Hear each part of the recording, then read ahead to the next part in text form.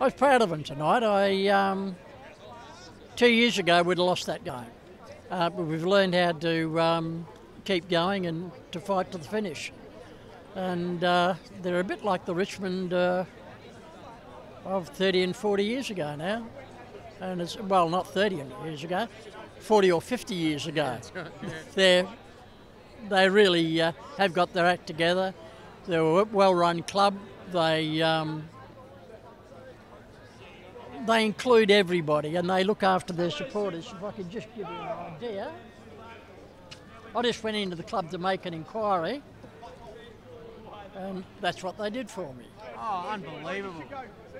And Neil Baum organised that. Oh, wow. So if you've got a bloke who's the general manager of the club and he's got time for one supporter and put time into him, it says a lot to the club being run properly, being run very well.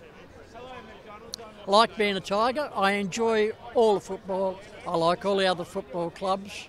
And we're just so lucky we have a thing here in Melbourne where it's inclusive, and football, I think, is the thing that makes Melbourne such a great place to live.